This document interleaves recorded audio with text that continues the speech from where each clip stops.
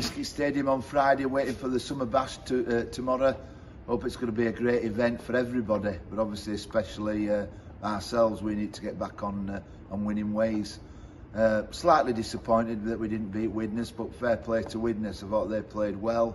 We had a spell in the second half where we were under the cosh all the time. We seemed to get penalty after penalty. And then if we'd have got that pass to Dale Morton, the last pass, minute from the game, we'd have scored and won. They intercept, they score and win. Fair play. That's what the championship's all about. So hope everybody can get to the Bash and support us there. Obviously a big game against Dewsbury. They're desperate for points as much as we are, for different reasons obviously.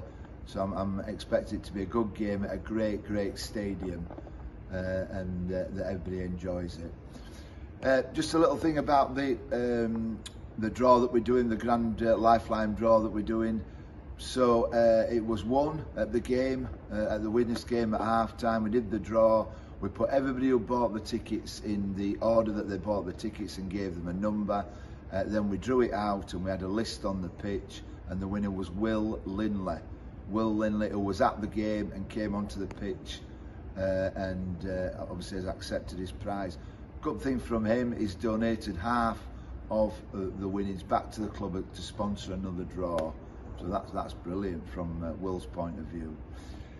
Which brings us to the next draw. We're going to do another draw now, so it's the same thing. £1,000 prize, £1,000 to the club. Tickets £2 each. Buy them online at the sporting ticket sites.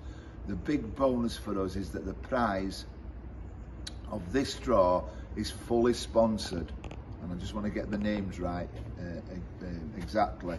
It's linked to two ex-players, Mick Wilson and Simon Wilson, obviously great players for Batley and their family. So the families got together, and it's Susan Wells, who's the mum, Joan Wilson,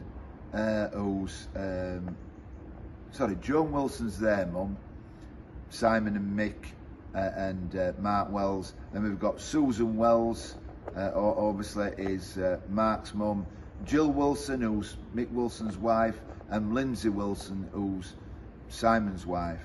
So Joan, Susan, Jill and Lindsay, 4 supporters of the club, have got together and provided the prize money. So in effect the club will make £2,000 if we can sell every ticket. We'll do the draw when all the tickets are sold, 1,000 tickets sold, that's when we'll do the draw. But we'll target the Pink Weekend match against Barrow, hopefully, to sell the tickets and do the draw on the 14th of August.